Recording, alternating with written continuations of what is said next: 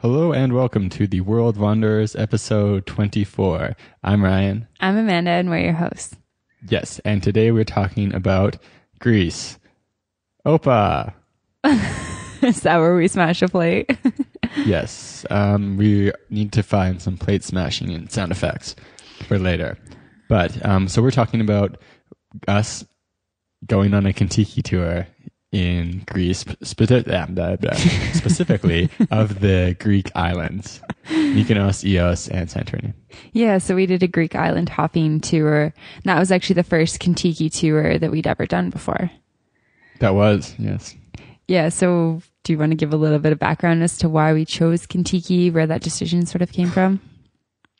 Yeah, it's weird because I thought Contiki was like super popular, and I think it is pretty well known. But like a lot of people don't know what it is at the same time. Yeah, I think it just depends where you come from. I mean, it's super popular with Australians. Yeah. Like super, super popular in Australia. It's pretty big, UK. What was that for? Oh. There might be some Australians listening. Yeah, they're our favorite fans. And we love them too. So why we chose to go on a Contiki tour, we had looked at, like when we were planning our trip to Europe, we were like, oh, it'd be cool if we could, put a tour in here somewhere. And we thought, we saw the Greek island hopping one that really caught our eye because it was like, we don't really want to do a tour where it's a ton of sightseeing. And this tour is like a lot of partying, you meet people. And initially we didn't really have a specific spot we wanted to put it into our itinerary, but just with the dates, it worked out well because we thought we'd be in Greece towards the end of our 3 months in Europe. We could do that tour and then move on to Asia. Yeah, for sure. And I think for me, as sort of the planner of our duo, I was like, oh, it'd be great to have sort of a break from logistics, like just not having to figure out when we have to take the ferries, where we have to stay. And after doing the trip, I was really happy to have that break. Like it is nice to have somebody. That's something you were thinking about at the time when we were booking. Yeah. It's like, I want a break from doing stuff. Like traveling is very different from vacationing in the sense that there's always some logistical stuff to do. Like how many days did we spend kind of doing like administrative stuff, just like planning hostels, planning trains, figuring out all the logistics of a trip. Yeah. I guess beforehand I wasn't really like I wasn't thinking much about how much effort that would require. But I did think it would be cool to go on a tour just from the meeting people perspective. I remember beforehand thinking like, oh, it's going to be hard to meet people in hostels because I was a bit of a shy individual at that time. So I was like, oh, if we go on a tour, we get to know people better. And that's exactly what happened. Mm-hmm. Yeah, for sure. But Contiki's probably the biggest tour company for young travelers, isn't it?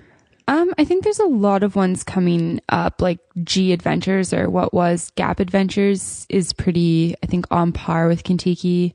Free and Easy Traveler is a big one. What's that hop on, hop off bus in Europe? I don't remember. Bus About, yeah. Kind of the concept of like Stray or Kiwi Experience in New Zealand. Contiki's not huge in Southeast Asia. I think Free and Easy Traveler or a Stray Bus or G Adventures is a lot bigger. But in Europe, I think Contiki is probably the most popular in terms of tour companies. Yeah, Contiki in Europe has a wide range of tours. My brother had done one and had lots of good things to say about it. So we were both looking forward to it. I remember it was kind of like a bit nervous though, going to meet a tour group. It's kind of like going to school for the first day. I don't think I was expecting to get along so well. Not get along, you and me, but just like get along in general with traveling on our own. Like I really enjoyed it, doing our own thing. So then it's going to be changed. We've done 3 months of just, occasionally hanging out with people in hostels, but not having this like group of people. And we're like, now we've got 14 days of people. What if I don't like them? What if they're mean to me? Yeah. Those kind of concerns. Yeah, that's definitely such an interesting thing that you just brought up because it just makes me think like when we did decide to travel together, I think I've said this in one of our very first podcasts, people were kind of like, oh wow, like traveling with a boyfriend, like that could go really poorly. And it's like, well, yeah, it could, but you never know until you do it. And things just did we fell into a really good rhythm. And I really liked not having anybody to, like, we kind of could just do our own thing, just you and I. Yeah. And we did really fall into a really good rhythm. Yeah, and I've been thinking more about that, what you just said about, you can't travel. Traveling as a couple is hard. Logic, as I'm writing something for the blog, theworldwanders.com, that'll come up in a while, but about, like, if you don't think you can travel with the person you're dating, you probably shouldn't be dating that person. I feel like a strong relationship is founded on an idea that, you guys can handle whatever, like, you're better together. Yeah, no, I completely agree with that. If you can't handle the apocalypse or, traveling or anything that comes your way. If you're like, oh, I don't want to go traveling because it's very precarious now in this, like, generic cube work life I live, then maybe you should break up. Yeah. Instead of not going traveling. I think too, traveling is one thing that, you and I have talked about just on our own and maybe with a few friends, is that we have spent so much time together. Like, when you just live together and you work a different job, you see your coworkers really more than you see your significant other who you may or may not live with. But traveling is really like, we spent 12 hours every single day together. And even if we did stuff kind of individually or had like quiet time or, weren't talking on a bus ride, it's still, you're with that person and you really just get to know each other at a whole different level. Yeah. And it's really, it makes you think about how little time you actually do spend together when you've got full-time jobs, social lives. I can't talk today. Social lives independent of each other and all this other stuff. You don't really spend that much time together, but, we're definitely going to have to delve into more relationship stuff on a future podcast. I was just going to say, are we talking about Contiki or are we talking about traveling as a couple? Yeah, Greece and Contiki. So before I kind of took us off topic, we were talking about the feeling of meeting up with a tour group and how there's like all this anxiety about, entering a new group of people. And it's kind of a weird thing to experience. It's definitely that first day of school feeling like it's kind of like, oh, what do I wear? How do I look? Like, what are people going to think of me? And getting in a group is, sorry to interrupt you. Getting in a group is just very much, it's like, oh, now I have to introduce myself. Like, what do I say about myself? Like, what do people want to hear? Just a lot of like fear of what other people think, I think. Yeah. And it's tough because you do pay a lot of money for tours. You can always do it yourself cheaper, I think. So I think that's pretty fair to say. I think that's fair to say. If you're on a backpacker budget, I mean. Yeah, it's possible to do it cheaper. You don't necessarily always end up doing it cheaper, but so you pay a lot of money, and there's this big X factor of, are you going to like the people you're in the tour group with? Like, what if there's a bunch of douchebags? That's going to suck. And that we've had 2 experiences with Contiki now, and it seems like douchebags don't usually take Contiki tours. With the possible exception of one person, not on the Greece tour. We had one incident with an individual who was a bit of a D-bag, but yeah, no, it seems like you kind of get like-minded people on the tour. And again, it's part of travel. You meet people who are just different from yourselves and you're put in a situation where you have something in common and you kind of just get along, and it's fun. I like that. And there's people you connect with more, people you connect with less, and you can kind of, hang out with those people. And the one thing that was beautiful about the tour we went on was that it was very unstructured. So a lot of Contiki tours in Europe are go, go, go, go, go. Oh, we've got to see this. We're going to hit like 17 cathedrals, and then we're going to party all night and camp outside the city, and then like 14 more cathedrals the next day, and then party, camp, cathedrals. So maybe something other than a cathedral. There's not just cathedrals. A town square. Maybe the only other thing. But so the island hopping, it was like party and then relax. It was like, and then every like third day we beach moved. Yeah, it was good. One thing about Contiki is that so on your very first night, you get the tour leader goes through a list of optional activities that you have to pay extra for. Some of them are meals, some of them are actual activities. And the hard thing with being in a group is that when everybody else is doing it, it's really hard to say no to these things. And you've already spent so much money on the tour. I mean, it's really not a budget friendly option, I don't think. Yeah, and it's not. I don't want to say it's deceptive, but it's not like they're not being very upfront about the costs. Well, I mean, they do say like minus a few, like they tell you what meals are included and they say you have to pay for additional meals and additional activities. I just don't think it's clear as somebody who's never done it before what additional activities means. Cause to me that means, okay, we're doing all this stuff as a group. If I want to go to a market on this Saturday, cause I'm interested in that, I pay for my own transportation there and anything I buy there. That's to me what additional activity is. Whereas it's not, okay, we're going to do this as a group who wants to come. Yeah. And because they are group activities. On both tours we've done, almost everyone goes. There are things that you really, really feel like you're missing out on. And so there are things that could be included, but that would jack up the initial price and probably people wouldn't pay to do the tour off the top if they saw this bigger lump sum at the start. Yeah, it's such a tough situation. And it's like, you know, even when you do go for these dinners, it's like everybody gets drinks. There are a lot of additional prices. Like it's not like going to Cancun for a week all inclusive and really having everything included. It's not like that. And then choosing like if you want to leave the resort for a nice dinner, it's not. You wouldn't expect it to be like that. You'd expect to pay for other things, but you would kind of expect maybe a little bit more stuff to be included during the tour. Mm-hmm. So our tour went from Athens back to Athens with stops in Mykonos, Santorini, and Ios. Yeah, 3 of the, I guess, most popular Greek islands. I would say those are the most popular ones. Just because you've been there. I've been to these 3. I think Santorini is the most popular. Yeah, and for sure. Mykonos is pretty popular, and Ios also very popular. Different crowds for all the islands, though. Yeah, do you want to talk a little bit about that? Yeah, so Santorini is a very popular spot for cruises. It's spectacularly beautiful. It's on like the outside of a volcanic crater, so there's this big kind of cliff, and you just get spectacular sunsets. But definitely more of like a family vacation spot, an older tourist vacation spot. I think Santorini would be a beautiful honeymoon spot. Yeah, absolutely. It's a bit bigger island, so there's like, I think there's wineries and a few things you can do on the island.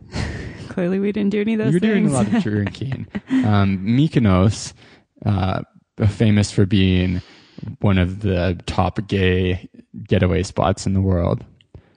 Yeah, you see that? Yeah, also very popular with Italian people, it seems, who like to wear Speedos. Yeah.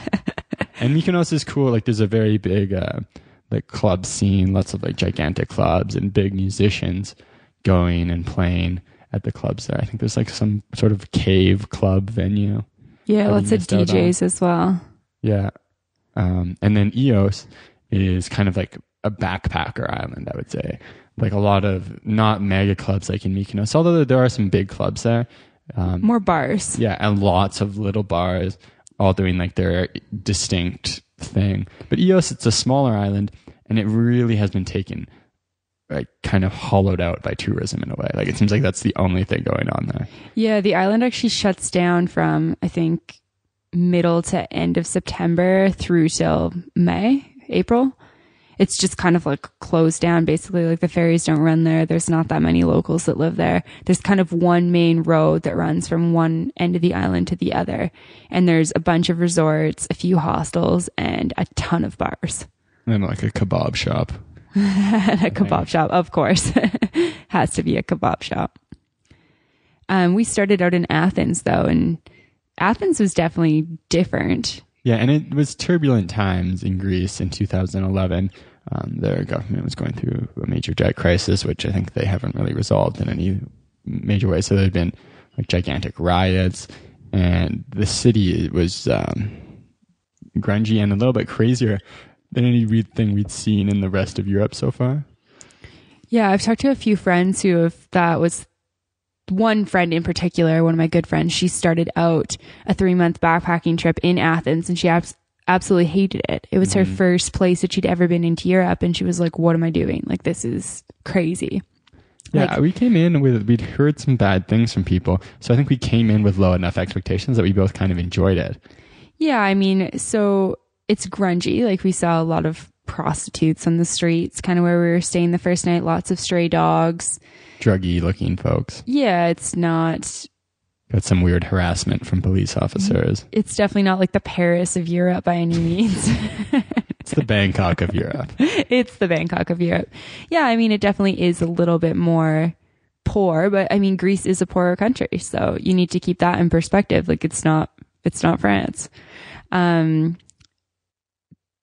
to see the ruins in Athens was so cool. Yeah. Parthenon? Acropolis? I think the Parthenon's at the Acropolis. Yeah, the Parthenon and the Acropolis. I mean, I loved the movie Hercules when I was younger. So it was pretty cool to actually see that in person after watching that movie like hundreds of times. And the time frame on those is crazy. It was weird going from like, you're in Europe and you're like, wow, this shit's old. And then you go to Italy and Rome, and you're like, holy fuck, this shit's old. And then you go to Greece and you're like, wow, it's even older than that old shit. Well, I mean, it's weird going from somewhere like you see the Edinburgh Castle and you're like, wow, like this is a castle, like a really old castle from like the 15th or the 1500s, 15th century, 16th century. And then you go to, I think I just confused that in my head, 1500s, 1600s, 14th, 15th century. And then No, the 15th century is the 1400s. The 16th century is the 1500s. Okay, I was right the first time then. Just don't worry about me. It's old. And then you go somewhere like Rome, and yeah, it's just so old. Go to Greece, and it's so much older. And it's in really good shape. They've done a really good job at fixing it up. Yeah, it's weird. With old sites and restoration work, what do you think about that? Does it make it less authentic? Oh, it's a tough one. I mean, it was interesting. I was talking to my parents last week because they just did a tour up the Seine River from Budapest up to somewhere in Germany. And they were just talking about how some of the ruins they saw in Hungary and some of the other places in Eastern Europe weren't restored the same way, and they could tell that it was a poorer country. I was kind of like, well, does it need to be restored? Like, does it need to be? It's kind of cool to just see it how it is. Well, it's not really ruins if you rebuild it. It's not really old if you rebuild it. It's like something that was old that you've made change to make it how it would have been back in the day. Yeah, and it's like, I know when we went to Machu Picchu, they're talking about how there was restoration work happening. And it's like, well, I don't know how I feel about that.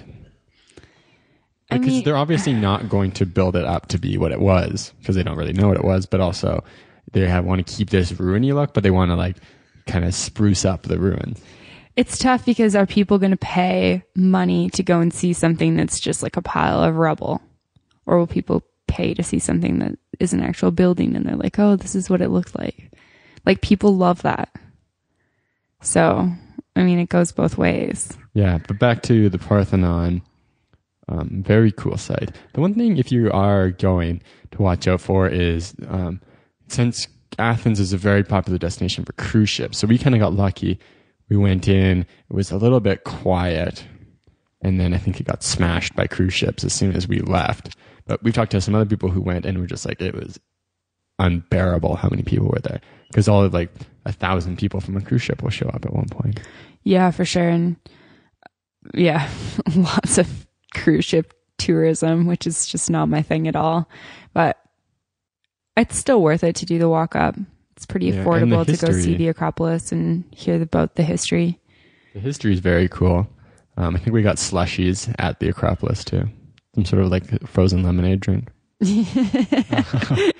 Key memory from visiting the Acropolis was getting a lemonade. To segue into the food, which might have been my favorite thing about Greece in general. And I think that's when I think about Athens, I think about just having some spectacular food. Yeah, I was going to say, I think the food in Greece was in my top 3 of everywhere we went. Yeah, I'd say Greek food may be my favorite food, right behind sushi. But going into Greece, I wasn't really that big of a fan. Like I was like, oh yeah, souvlaki, that's good. I like tzatziki. It's like, oh, I like Opa fries. They're pretty tasty. Yeah, but I just fell in love with olives and feta and the tomatoes, olives. Oh, you said olives. As well. Dolomites, pretty much all of it. Moussaka, I'm not like sold on. Yeah, Dolomites with tzatziki, which are the grape leaves with rice and I think some beef inside of them. I don't know. Yeah, I don't know if they traditionally have meat inside of them. The ones you get here usually don't. I can't remember. I just remember them being delicious. We had a lot of really good meals in Greece, though. Yeah, absolutely. The olive oil, oh my gosh. Greek salad, calamari, just everything is so delicious there. I'm getting hungry and wanting to go to Greece. My same good friend who went to Greece, she was a really picky eater when she went because she was like 18 at the time. And she said that one of the things she regrets is that she didn't like any of the food. She would get like chicken and pita. She's like, I didn't eat the feta. I didn't eat the tomatoes. I was like, girl, you missed out. Yeah, it's spectacular food. And I hadn't had many experiences where I'd really changed my perspective a whole lot because I really didn't like Greek salad before I went to Greece. And then I fell in love with it there. And the tough thing is that after having Greek food in Greece, it's just not the same anywhere else. Yeah, especially the cheese. It seems like it's really hard to get feta cheese comparable outside of Greece because of... Well, we have like crazy laws about cheese in Canada. So I think that is part of it for sure. They have unpasteurized cheese. Yeah, I think that's one of the key parts. I think feta is traditionally goat's cheese and it's unpasteurized. Yeah, and it's amazing too because you get a piece that's like the size of a small paperback book on top of your Greek salad. And you're like, whoa, this is too much cheese to eat, but it's just so good you can't stop. I think this is a reoccurring theme with Ryan and I. Ryan and I like food if anybody wants to go for a meal with us. It makes me think about, like there's these, like if you've heard of the Silk Road, there's these websites on the dark net where you can buy illegal things, drugs, all this other crazy stuff. I wonder if maybe you can buy some unpasteurized feta cheese. Isn't that closed down now, the Silk Road? Oh, there's a new one. Okay. There's like 17 new ones that have opened up and are like... I'm sure on one of them you could buy unpasteurized cheese. It'd be weird to get that shipped to your house, though. Yeah. Anyways, we're continuing on from Athens. Our first stop was Mykonos. Is that where you want to go? Yeah, let's go to Mykonos. One of the great things about Contiki is that you stay in pretty nice places. So you definitely... You pay a bit more, but you do stay more in hotels. So it's nice for Ryan and I. We had a private room to stay together in. And I mean, I don't want to go backwards, but going back to Athens, we'd been in hostels for 3 months. And I remember getting a hotel room that had like its own bathroom and just being so excited. Yeah. And then it was nice to continue 2 weeks of like, oh yeah. It's like one of those things where you're like, I can spread my crap out and walk around naked. Like I haven't done this. Like just the little pleasures in life. And you're like, what? Yeah. So Mykonos... It's a really cool island. I don't know if it was my favorite. I had a good time on Eos, but Mykonos, I think, might have been my favorite. Santorini was mine. Yeah, maybe Santorini. It's one of the three for sure.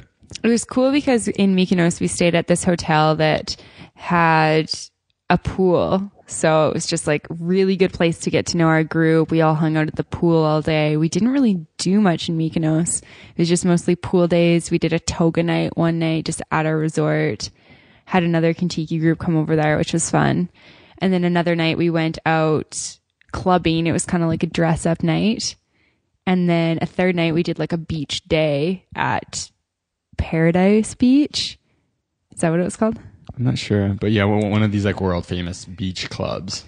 It's crazy. You go and you get a table during the day and you just start like day drinking while the sun's up, and they set it up. You're sitting on these like benches with pillows on them, and then you go at like 3 and around like 6 p.m. they remove all the pillows so that everybody can get up on the benches and dance, which is just such a cool concept. Massive stage, guy in a banana Speedo that's just covering what needs to be covered, who's like announcing and DJs, and it was just a crazy time. Yeah, and I remember there was these like Middle Eastern guys who must have just been rolling in money with like tons and tons of bottles of champagne. And yeah, it's interesting. It's like champagne and strawberries and cream. is like shows you have wealth. So you just have like these big bottles on your. You pay like hundreds and hundreds, maybe even thousands of euros for the bottles of champagne. It's interesting because it's kind of like that aspect of it really reminds me of the way clubs are in Vegas. But this is so casual. Like so many people are just in their bathing suits, sundresses. Like this is what the Italians in their Speedos. Like anything goes there. Like it's not. It's like if you picture a club in Vegas with like the bottle service, but at like wooden they have tables. Those, like, big pool parties in Vegas. Even those are like way fancier than what this is. It's just like a different, I don't know, it's weird. I guess it's because it's just in the sand with like wooden tables. But yeah, I guess like pool party essentially. Minus the pool plus the ocean.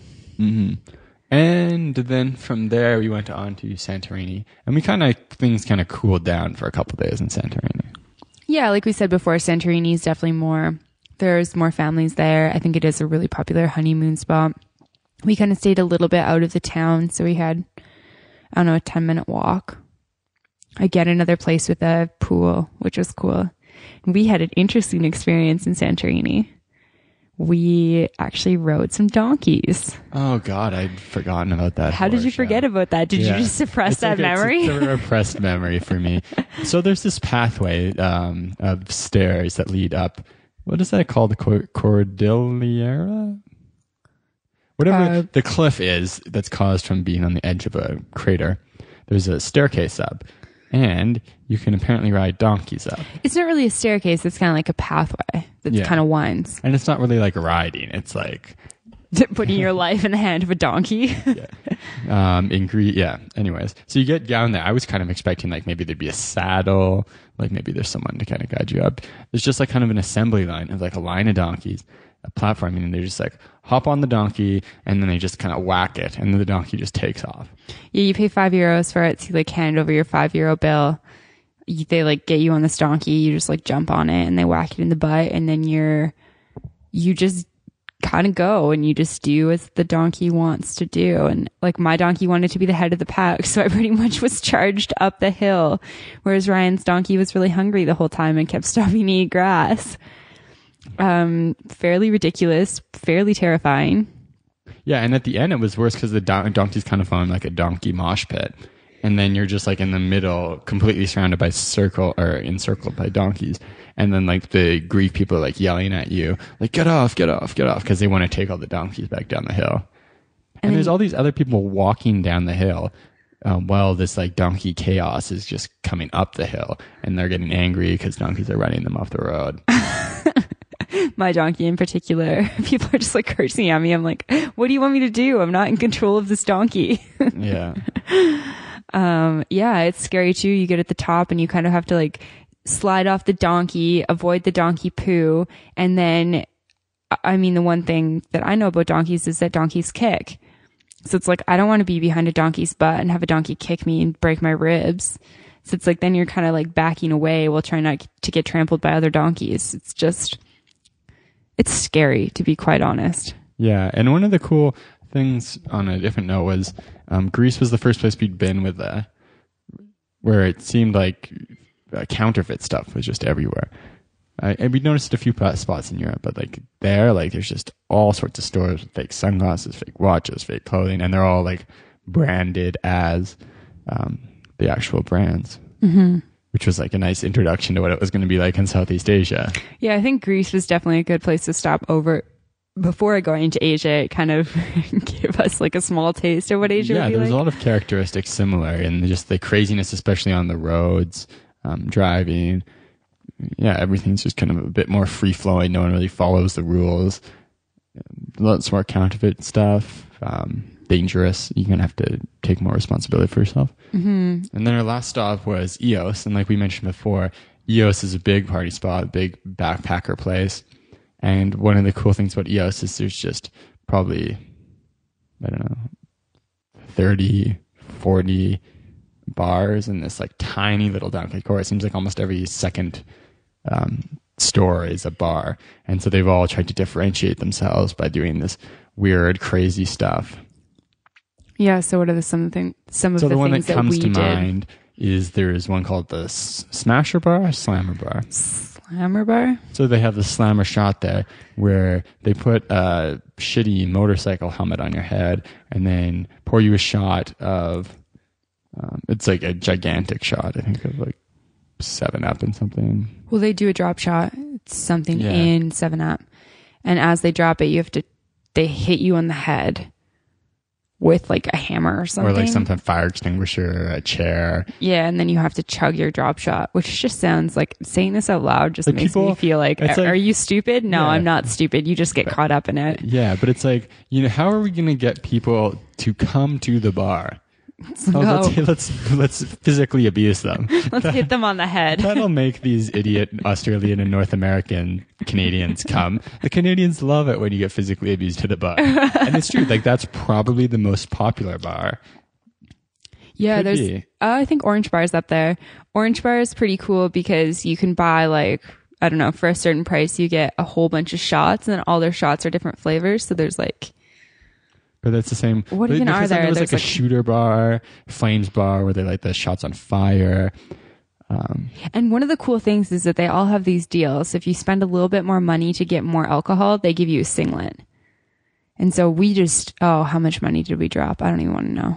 Yeah, I remember doing my budgeting count, and we spent like $2,000 on the Contiki trip, 14 days, maybe a bit more than that. And I spent a comparable amount of money on drinking because like it's not cheap, and so we would go out like every night and just take out heaps of euros. I remember afterwards being like, oh god.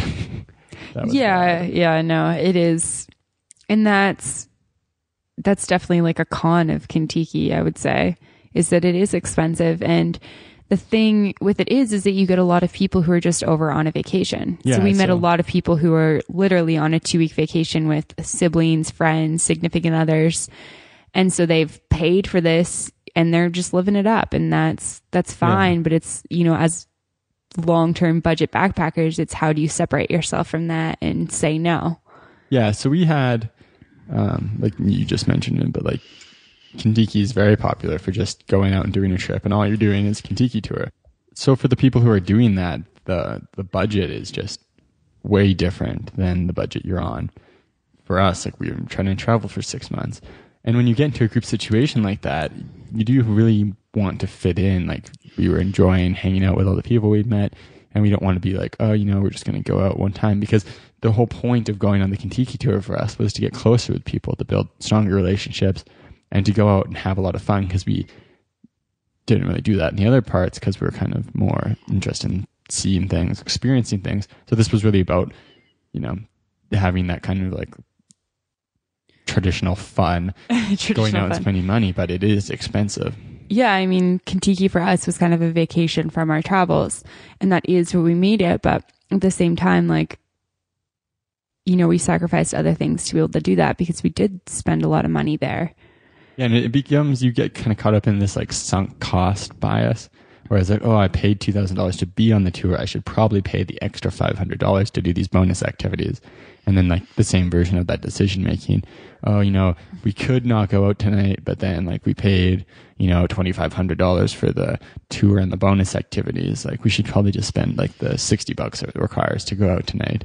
And then it's like, oh, like I'll just take this much money out and then I'll stop drinking. Like I won't get a drunk snack. And then like, you just take out more cash because people are still drinking, and then everybody goes to the kebab shop and it smells delicious and, it tastes good. So then you get that too. And you're like, whatever, I'll worry about it tomorrow.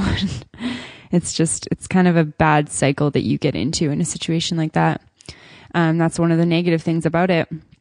In the same end, spending, 2 weeks with people. On the other hand? I said in the same end. Is that not a thing? I don't think that's a thing. Okay. Just speaking Amanda over here. One of the pros of Contiki is that you do have the opportunity to get to know people at a different level. And for us, we met a lot of people in Greece that we actually ended up staying with in Australia, which was really cool. Yeah, we've talked about it quite a few times on other episodes, but when you're traveling and you spend a couple of days with someone, you really get close. And so to spend 14 days with this group of people, it really created some like stronger bonds with people we still talk to today. Yeah, for sure. I mean, there's people that we visited in Australia. Since then, we've had 2 people from that Contiki come and visit us in Canada. It really is an opportunity to make friends around the world. And, you know, you're on the same route. So it's not like you meet somebody, you know, you spend a few days with them in a city, you really have a good relationship with them and you want to continue it, but they're going in a different direction than you. Like, you're kind of in this situation where you're on the same route. And it's nice too, because it kind of takes some of the travel stressors away. Mm-hmm. Yeah, the logistical problems are removed and you can kind of focus on just enjoying yourself. Yeah, for sure. I think too, like, Contiki isn't necessarily, I don't know, as like a couple and as 2 people, I don't think that Contiki is something that we needed to do.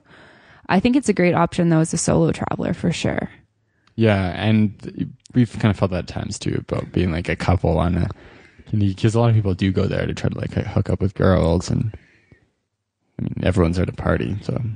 Yeah, and you do kind of get that stigma attached, like, oh, you're a couple, you don't like to have fun, and it's like, just because we're dating doesn't mean we're boring.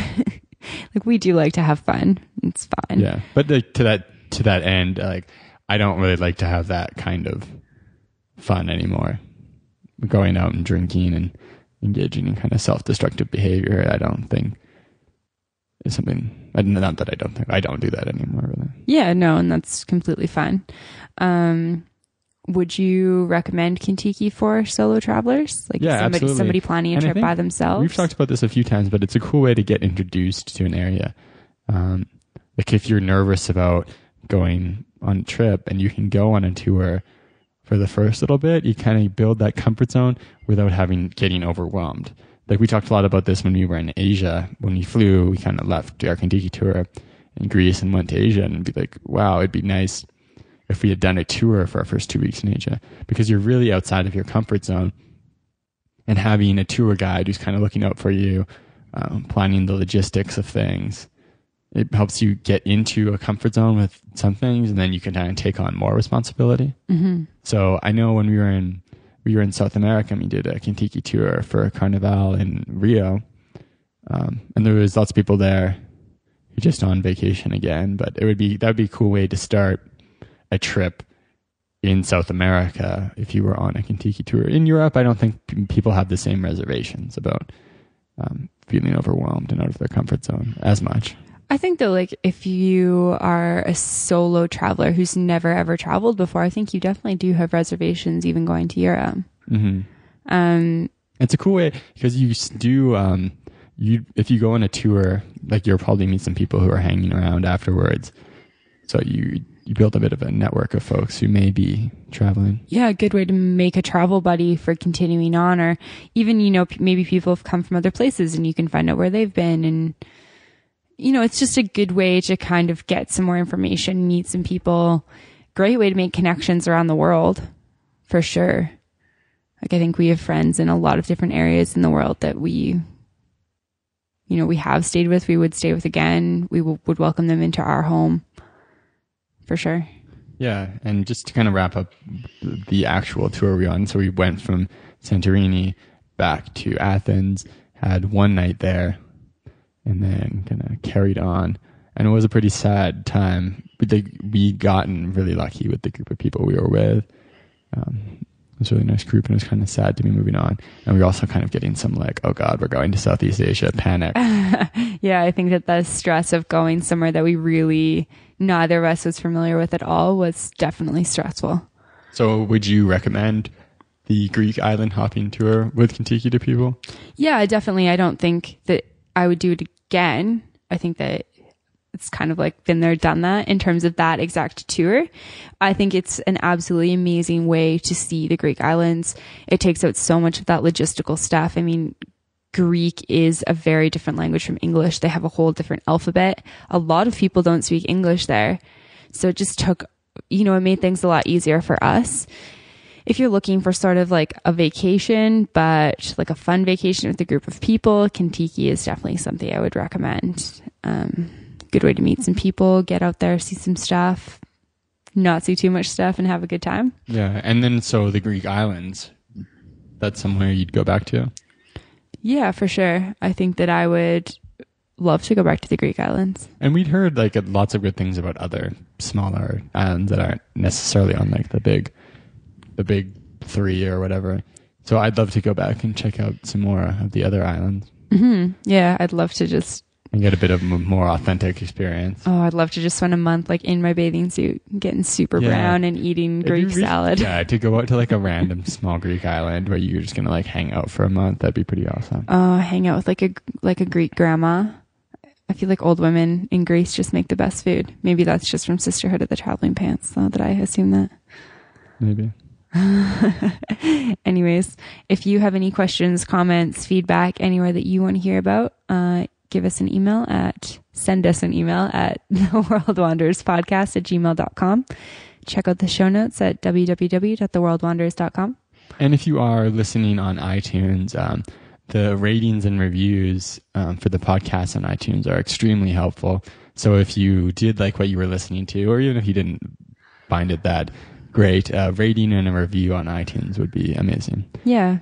Positive or constructive. We don't like negative, though. We'll take negative. Constructive. Okay. Thanks for listening. Until next time.